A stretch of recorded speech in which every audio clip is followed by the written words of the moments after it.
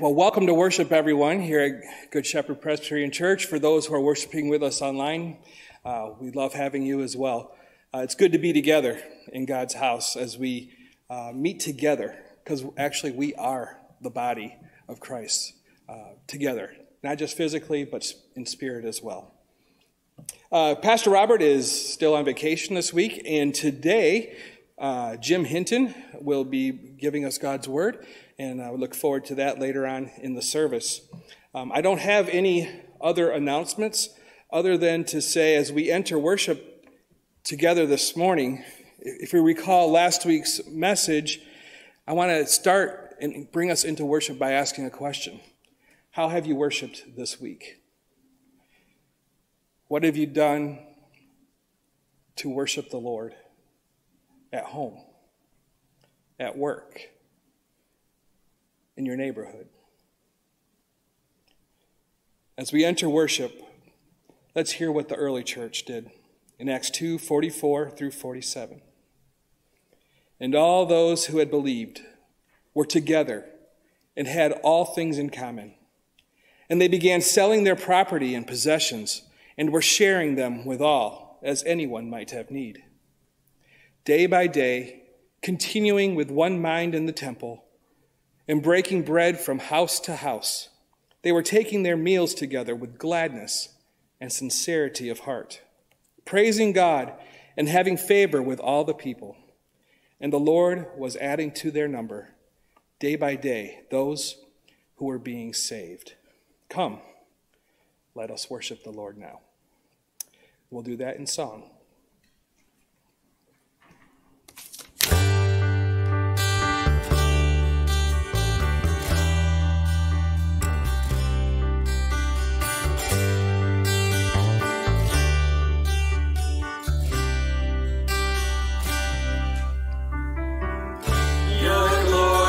Cause, oh God, engages our hearts.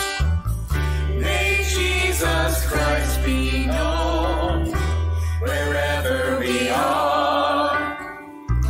We ask not for ourselves, but for your renown. The cross has saved us, so we pray, your kingdom.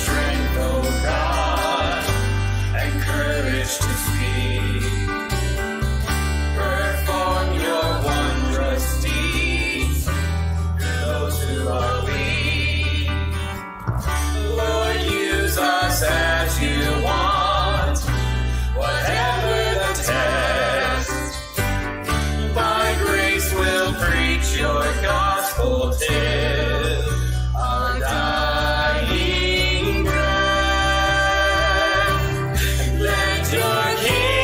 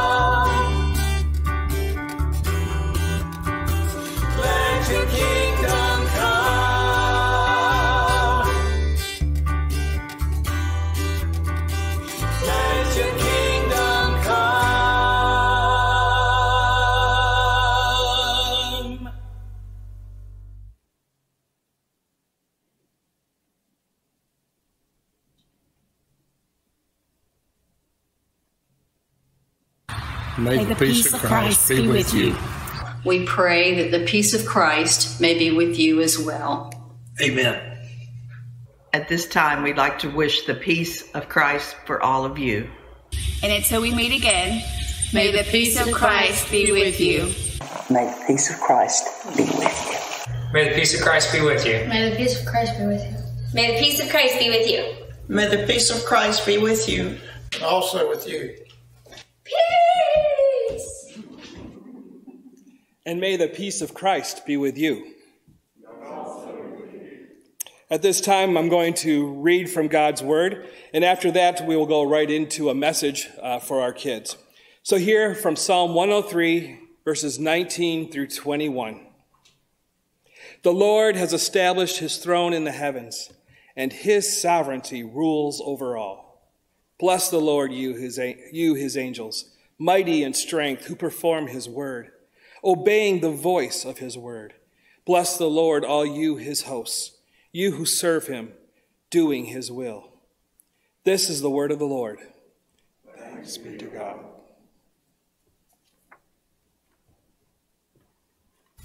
Good morning, boys and girls. It's so nice to see you again through virtual worship.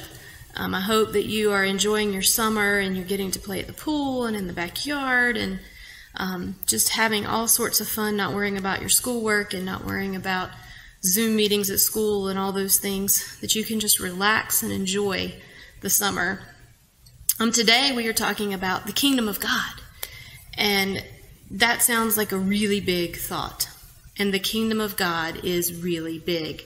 Think about a kingdom as a group that is reigned over by someone, and in this instance that's God. And I want us to think about, when I was trying to think about how to talk about the kingdom of God, one of my favorite parables came to mind, and that's the parable of the mustard seed. And it helps me to understand my place in the kingdom of God. And that's what I want you to think about today. So listen as I read a little bit of that parable that Jesus used. It says, "So what shall we say the kingdom of God is like? It is like, Jesus said, a mustard seed, which is the smallest of all the seeds on the earth. Yet when planted, it grows and becomes the largest of all garden plants, with such big branches that the birds can perch in its shade." So you're talking about the teeny tiniest seed. I want you to think for a minute about an apple seed, because you've all seen an apple seed. And when you cut your apple open and it has seeds inside. So you know if you go plant that seed outside and you wait long enough, you'll have an apple tree. And that apple tree will produce lots and lots of apples. And every one of those apples will produce that many more seeds that could be planted to produce that many more apples. It just is a multiplying effect. So, but think about a seed even smaller than that. And when you plant it, it grows into a plant that is tall enough and branchy enough to nest birds and to provide shade. And God knew when he created that mustard seed that was so teeny that people would probably go, that's not going to do anything. And God said, no, I know the potential of that mustard seed. I know what it can grow into. So plant it, and it'll grow into a plant big enough to nest birds and to provide shade and leaves, because that's its job, and that's what it's supposed to do. And if we think about us in the kingdom of God, way back when Jesus was on earth, he started the kingdom of God with the disciples. At first there were 2, and then there were 4, and then there were 6, and all of a sudden there are 12. And those 12 went everywhere with Jesus, teaching others about Christ. And as they taught more about Christ and showed God's love to others, more people came into the kingdom because they said, yes, I want to follow Jesus. And so they became part of God's kingdom. And then they went out and told other people about Jesus and kept growing and growing and growing God's kingdom. And so today, we are God's kingdom. Our churches are God's kingdom. The people in our church, your family, those who trust in Christ are part of God's kingdom. And we have a job to do. God knows our potential. God knows our path in life. And you may be thinking, I'm just a child. But you are not just a child. You are a child of God.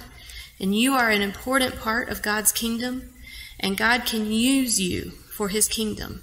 Maybe it's a person at school that you talk to and you just show kindness and love to, and someday they learn that that's because you know Jesus and you're showing them God's love. Or maybe it's a person you meet at the pool this week and you just show them an extra ounce of love and compassion. Or maybe it's obeying your parents and doing the right thing because you love God and God teaches us to obey our parents. So you have a job to do, and God knows your potential. God knows exactly what he is going to call you to do and what he's calling you to do today. And so we just have to trust and have faith and pray and talk to God and read God's word and try to figure it out and try to do what God wants us to do. Because you have the potential of a mustard seed to be big and do great things and teach more people about Christ and tell more people about Christ and love people into Christ. You have just as much potential as the teeny tiniest seed we know on earth. And that's important for you to remember. Let's pray. Father God, we thank you for today. We just pray that you would help us to know how to love, who to share Christ with, when to share Christ. And God, that we can just trust you enough to know that you have a plan, that your plan is perfect, and that we are an important part of God's kingdom, and that you can use us to grow your kingdom and to share your word with other people. We thank you and we praise you and we love you. In Jesus' name, amen. Go and grow God's kingdom today. Know your potential and tell others about Christ as you walk this world.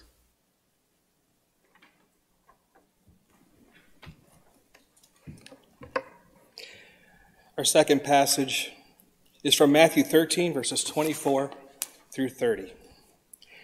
Jesus presented another parable to them, saying, "The kingdom of heaven may be compared to a man who sowed good seed in his field.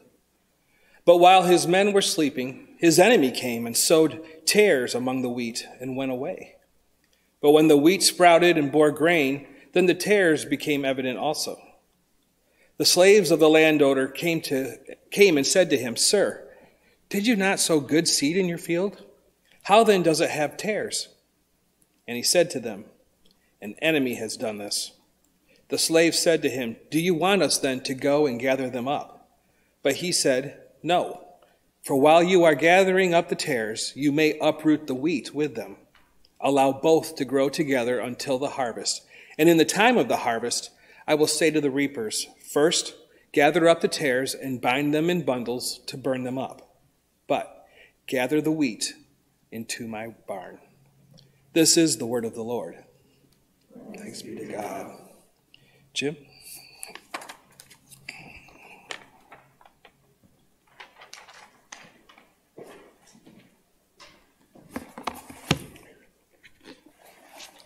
Hope the light's not glaring off my head too badly.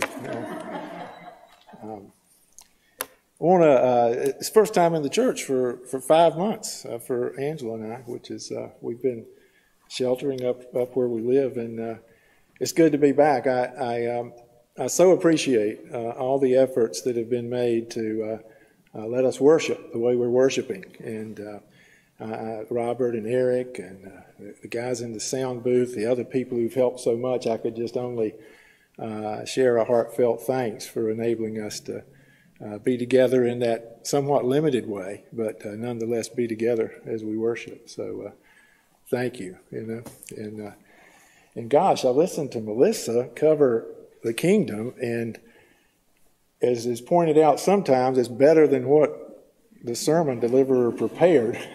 So she did a great job with that. I thank her for that. What we wanted to do, though, today is look. I wanted to look back at where we've been, just to kind of catch us up and get us on the path that we've been on of looking at the Bible in 14 sentences, 7 in the Old Testament, 7 in the New. We got it up on the screen here. The Old Testament, you'll remember this, I hope, but creation was the first one, and we focused on the very first verse in Scripture. In the beginning, God created the heavens and the earth. And we walked away from that study realizing kind of a blinding glimpse of the obvious. The earth belongs to the Lord, you know. In Psalm, the earth is the Lord's and the fullness thereof. And the operation of the universe and the earth is dependent upon God. We see that in Hebrews. We see that in Colossians. And the earth was good and when God created it. And so when we think of our role with creation, we are, I think at best, tenants of God with His permission, and as Melissa said, with responsibilities. So that was when we looked at creation. With Abraham, and that spans a long time between creation and Abraham. Abraham, we have the most famous call of all, is I will make you a great nation, and all the nations of the earth will be blessed through you. This was the promise made to Abraham. And the timeline sometimes interests me, but between Abraham and Jesus' arrival, which ushered in the solution to that, to what was offered to Abraham, it's 2,000 years elapsed, you know. So, we had the stories of Isaac and Jacob and Joseph, and we wind up in Egypt and in slavery, and then we looked at the Exodus. Moses is in the picture there. And the Lord tells Moses, I am the Lord your God who brought you out of Egypt, out of the land of slavery, once again delivered from their problems. We skip on down, and Israel wanted a king eventually. They looked around and other folks had kings. And God, it seems like almost reluctantly said, okay, you want a king, you can have a king. And we had several kings. Saul was the first. The most famous was David, who was described as a man after God's own heart. David did great things. He had great sins as well. But he did great things, and they flourished under David. The kingdom of Israel did. And then we had prophets who got onto the scene, and they were very important because they were speaking for God to the Israelites and to the leaders. And often what they were having to do was to bring them back to God. You know, we would wander off this way and that way. We'd fall into sin, and the prophets would have to call us back. We looked at a verse there with the prophets from Micah, a very famous verse, a good verse. And it kind of takes all the rules and regulations out of Leviticus and the Ten Commandments, and it answers the question simply, what does the Lord require of you? And it says, what does the Lord require of you? This is Micah 6:8. But to do justice, to love mercy, and to walk humbly with God. So, it's kind of a way to look at what God requires of us other than this endless list of rules and regulations that had come out of Moses' era. So that was the prophet week. We did have a look at the gospel in Isaiah. And we a lot of times at Christmas time, we look back and read scripture from Isaiah that was, looking forward to Christ. And Isaiah was hundreds and hundreds of years before Christ. But a verse we focused on there and we call it a gospel look, was how beautiful on the mountains are the feet of the one who brings good news. And that reference of the one, of course, is to Jesus. Where we are, we can look back and things kind of can put together a lot easier than they probably could at the time. And then we had Claire did the sermon a couple of weeks ago with Psalms and Wisdom, and she focused on perhaps the most well-known psalm of all, the 23rd Psalm, and the Lord is my shepherd. And she did a nice job covering that. So, as we shift to the New Testament, I wanted to maybe catch you up with what has happened just before Jesus arrived. And I'll back up to David's kingdom. David had acquired the area that we know as Jerusalem, made it the center of his kingdom. A beautiful temple was built not by David, but by his son Solomon. And David and Solomon both ruled. After Solomon, it was kind of shaky about the kings, and the kingdom became divided. I mean, we had a northern kingdom and a southern kingdom after that. A lot of infighting. And eventually, in the 500s BC, Israel and Judah and the northern kingdom fell to the Babylonians. And this was a big exile. The Babylonians came, they kind of took the city, they tore the temple down, and they exiled God's people, the Israelites, into Babylon. Fortunately, Babylon fell as well to King Cyrus and the Persians.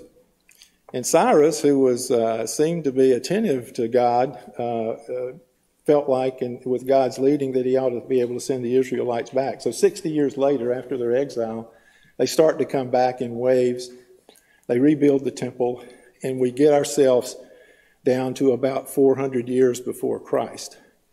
In biblical terms, we think of those as kind of the quiet years, because there's not a book of the Bible that was addressing that period of time. But what happened to the Israelites in that time? It was a quiet time. They were under the rule of the Persians, and that went pretty well for them. But in that 400 years, Persia fell to Alexander the Great and the Greeks, and they were under Greek rule. And then the Roman Empire overtook the Greek Empire, and they were under Roman rule.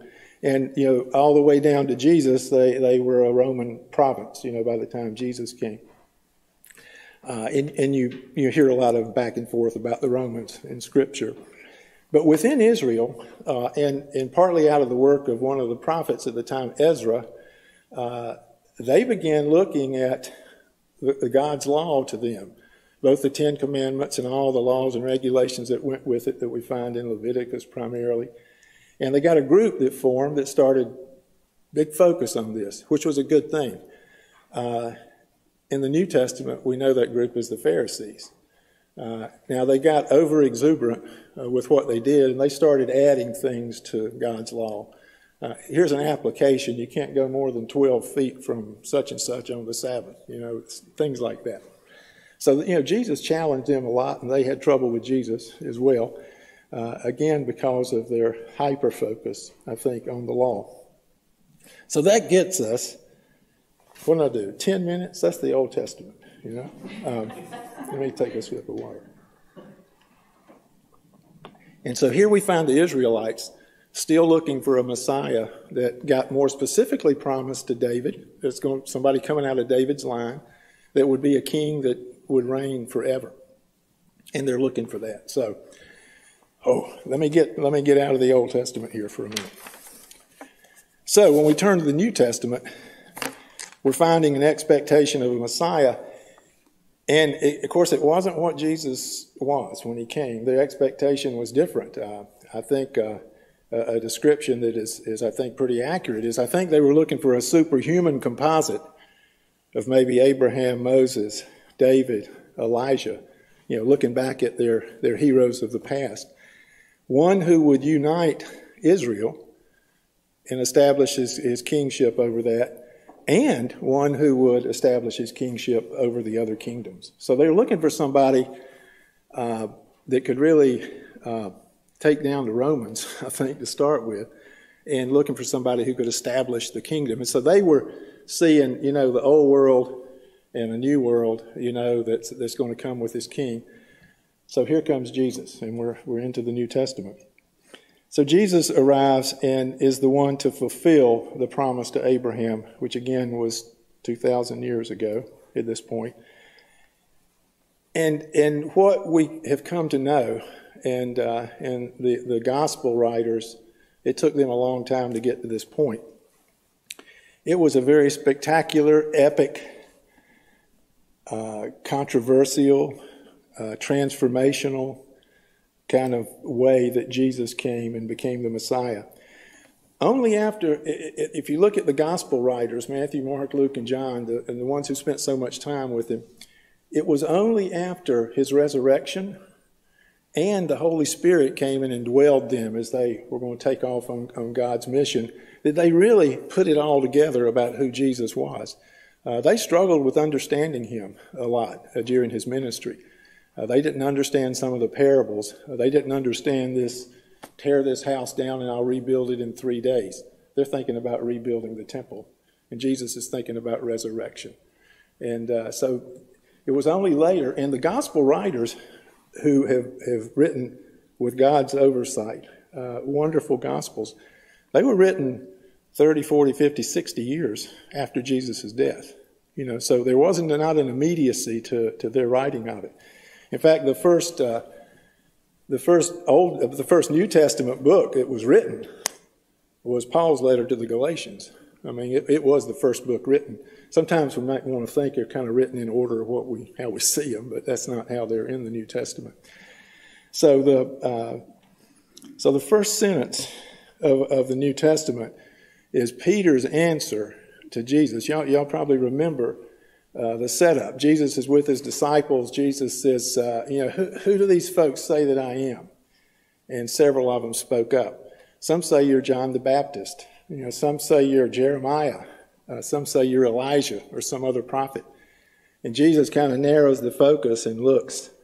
I can imagine him looking, with a little bit of firmness in his eyes. But who do you say I am?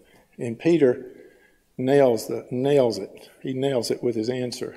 He says, you are the Messiah, not a Messiah, not another Messiah. You are the Messiah, the Son of the living God. And Jesus in the next verse, Jesus said, Simon Peter, this answer didn't come from you; it came from the Father. So I could. As many times as Peter put his foot in his mouth, I can imagine that, before he could feel good about his answer, Jesus said, it really didn't come from you, Peter. It came from above. So I appreciate Peter so much. So the Messiah implies the anointed one. Anointing was done. It was done in priestly and religious circles. It also just kind of embraced God's endorsement of what was going on and the fact God was going to be with you. The Son of the living God says a lot, because Jesus, instead of being that super composite guy of the heroes they knew, here was Jesus with a divine origin, a divine life, and a divine destiny. And he's basically presenting God to the world. And that's what we looked at with the first verse. So that brings us to the second sentence, and I'm tempted to say Melissa told you everything about it, but we'll run through this anyway. In Mark 1:15, the time is fulfilled and the kingdom of God is at hand. Repent and believe the gospel. If you explore the phrase, the kingdom of God, or less used was the kingdom of heaven, and I think it's fair to think of them interchangeably. Matthew seemed to think of them interchangeably if you look at his work. You'll find something really interesting. Kingdom appears, the word kingdom appears 126 times in the Gospels. Jesus refers to the kingdom of God or the kingdom of heaven 84 times. If you subtract out what might be duplicates from among the gospel writers about the same incident, you'll find 75 separate sayings of Jesus about the kingdom. So when you think of what Jesus was primarily about, it's a pretty good clue that the fact he talked about the kingdom that many times, that might have been his central focus. And in fact, in Luke 4:43, Jesus says, I must preach the good news of the kingdom of God to the other towns as well, for I was sent for this purpose. So even Jesus, in responding to his disciples who wanted him to stay where he was, he said, I've got to go preach the gospel, the kingdom of God in the other towns. That's why I'm here, So the kingdom is an important, just a very important aspect of what Jesus was about. And you'll be familiar with these. You find them in Scripture. You find that your kingdom can be entered. You find that some are in the kingdom already. You find that some are described as being near the kingdom. And you find some described as being far from the kingdom. You have the kingdom compared to the mustard seed. Tiny seed, big outcome. You have the kingdom compared to the yeast in a bread. Tiny bit of yeast, big outcome. You have the kingdom illustrated its value by saying, if you found something so valuable you would sell everything you had to attain it. That's what the kingdom's like. It's like that precious pearl you might have sold everything you had to acquire. the kingdom's like that. So the kingdom shows up so many times, and Scripture's clear. The kingdom of God is at hand. That's one of these tricky things, because the kingdom started when Jesus came, and his life, his ministry, his death, his resurrection, his defeat over death began his kingdom. And yet the whole world is still here like it was, you know. And so we have this intersection of time.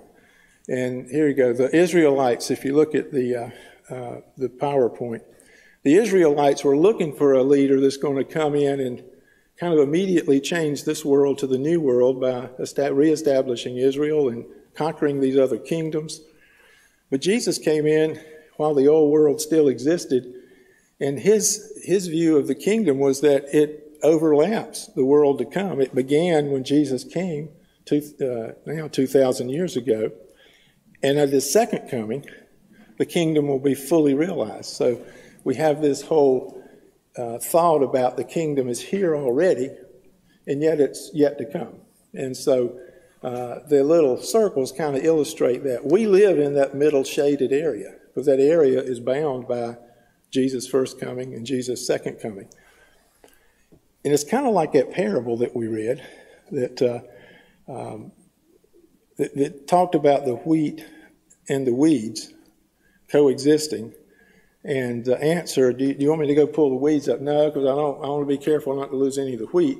But the harvest will come, and then I'll pull that up, and I'll separate them. Well, that's just a picture of Judgment Day. So right now we coexist with, if we're the wheat, we coexist with the weeds. I kind of think of it as we're trying to figure out how to turn some of the weeds into wheat. I think that has to do with kingdom work for Jesus. But so this kingdom that is started with Jesus is a divine kingdom. It's instigated by Jesus, by his life, by his ministry. While Jesus certainly was a prophet and a teacher, he was also the one to deliver the kingdom of God.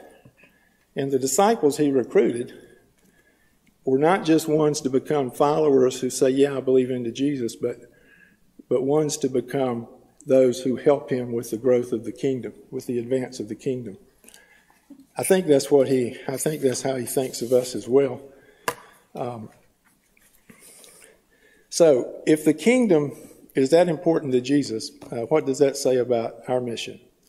What does that say about the mission of Good Shepherd as well? And we, just like the wheat among the weeds, we live as Jesus followers, and we should be mimicking him and investing in the kingdom building here on earth. We look for opportunities to share the gospel. We remember, I think, the Great Commission. I've got it here. And Jesus came and spoke to them, saying, "Go ye therefore and make disciples of all the nations, baptizing them in the name of the Father, the Son, and the Holy Spirit, teaching them to observe all that I commanded you. And lo, I am with you until the end of the age." So Jesus was all about this work with the kingdom, this work with sharing his gospel. And it's really the work with the fulfillment of the promise to Abraham to be a blessing to all the nations. And so what do we do? Well, I think that other than remembering the Great Commission, living not just passively waiting for heaven to happen, but living actively, doing work with the kingdom is what we're called to do. I think we should get inspired by stuff like the Sermon on the Mount, the high callings that Jesus has there. We want a world of peacemakers, those who care for the needy, those who pray for their enemies, those who are merciful, those who are pure in heart. Yes, the answer for us is we strive to do all those things. For after all, we are the kingdom people. Amen.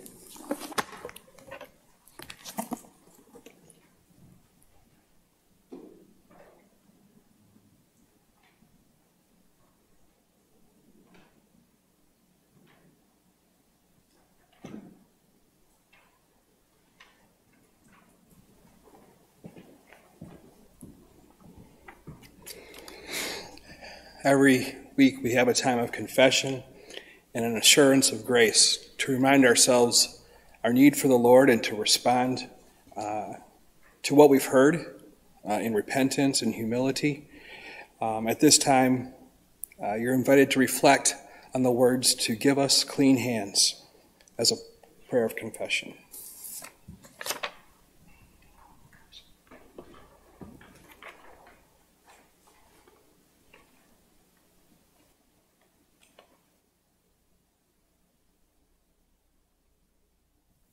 At this time, we are going to respond to God's word with a time of confession, and today we're going to do that by singing, "Give Us Clean Hands."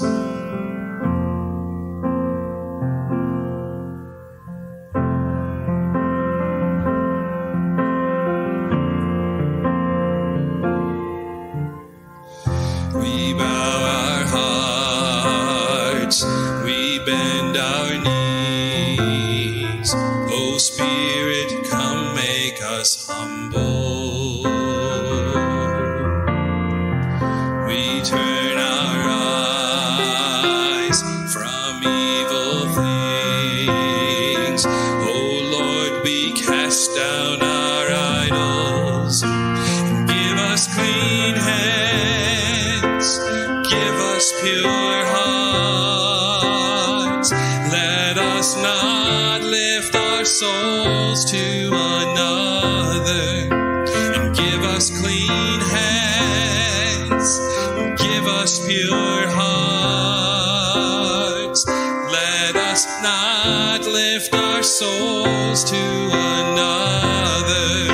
And God, let us be a generation that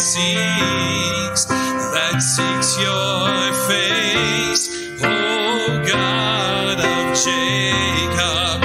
Oh God, let us be a generation that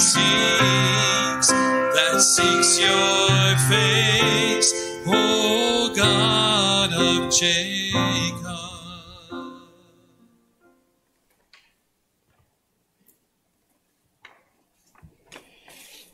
And the assurance of God's grace comes to us from Ephesians 1, verse 7. Rejoice and hear the good news. In Christ we have redemption through his blood, the forgiveness of sins, according to the riches of God's grace. Thank God for his mercy and grace. You are invited to use the words of the song, "Even So Come," on today's scripture and sermon and your own offering of self in response. You may also place your offering in the boxes at the back on your way out. We respond to God's word by offering ourselves to him.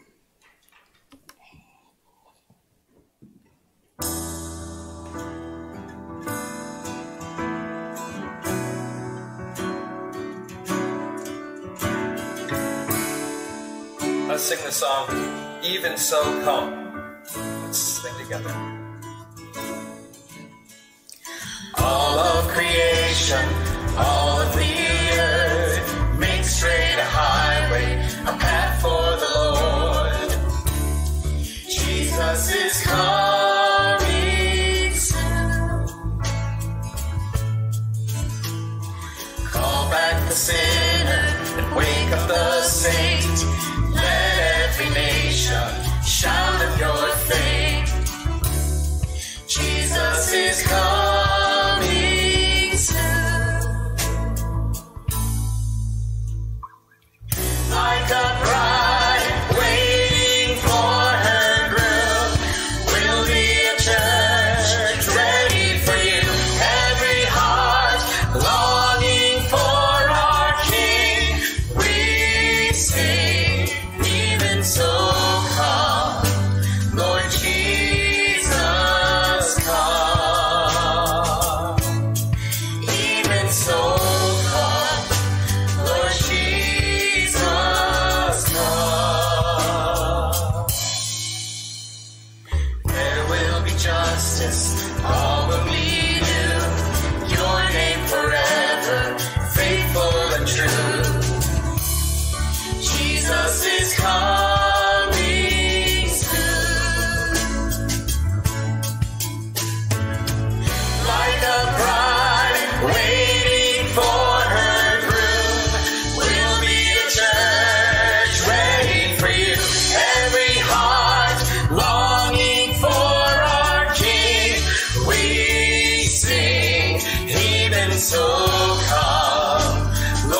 Jesus, come. Even so, come, Lord Jesus, come. Oh, we wait for you.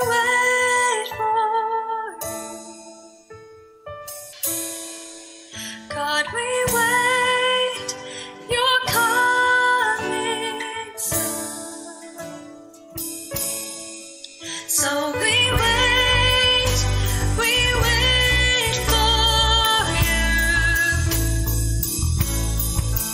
God, we wait, you're coming soon. Like a bride waiting for her groom, we'll be a church ready for you. Every heart longing for our King, we sing. Like a bride waiting for her groom, we'll be a church ready for you. Every heart longing for our King, we sing. Even so, come, Lord Jesus, come. Even so, come, Lord Jesus, come. Even so, come, Lord Jesus, come. Even so, come, Lord Jesus, come.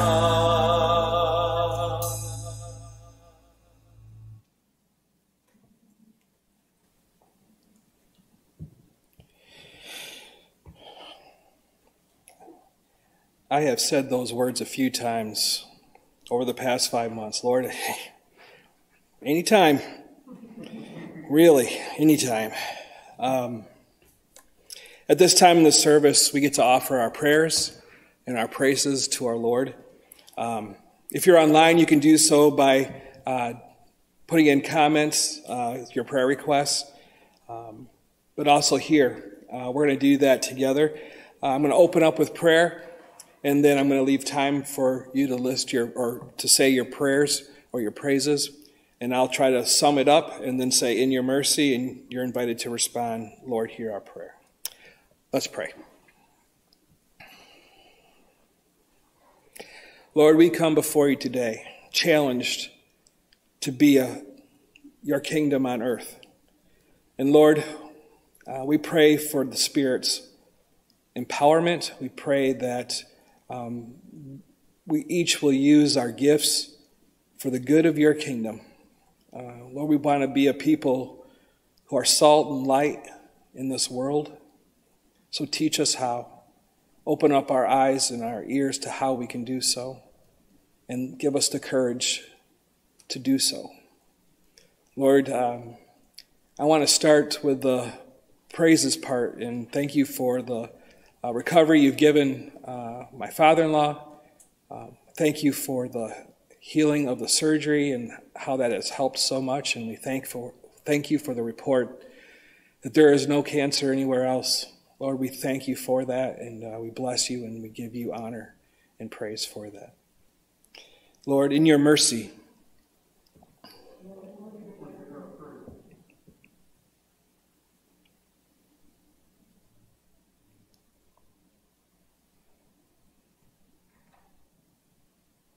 Father, I lift up my brother Larry and sister-in-law Nancy. Lord, for Larry and Nancy, in your mercy.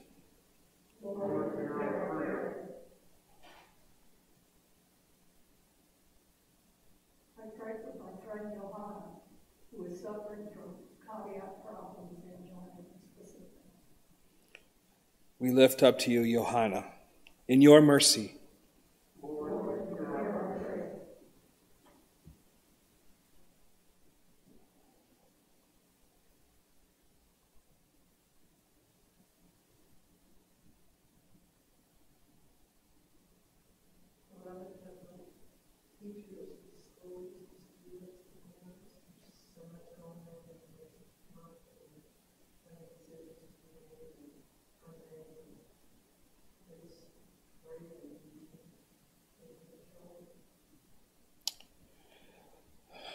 for the schools and teachers and parents as they try to figure out this next school year.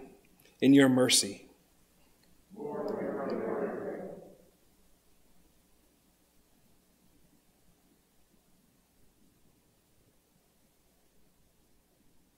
Father, we're grateful that you have protected all of us from illness. For your protection from illness, in your mercy.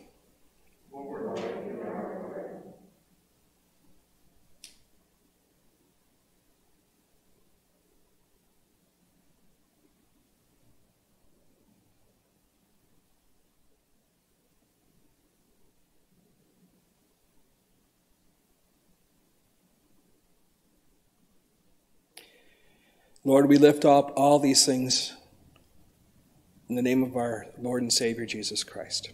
Amen.